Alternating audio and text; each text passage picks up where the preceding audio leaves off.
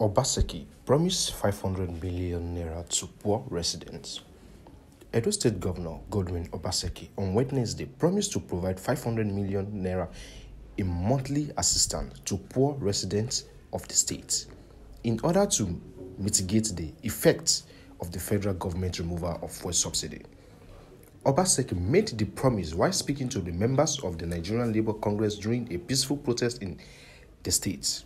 The governor said, "I have decided that every month going forward, we will take 500 million for our own money to give to the poorest of the poor in Edo State. We are not waiting for anybody." Obaseki encouraged the federal government to distribute the palliatives it promised during the president's broadcast to local governments around the country since they are more accessible to the public.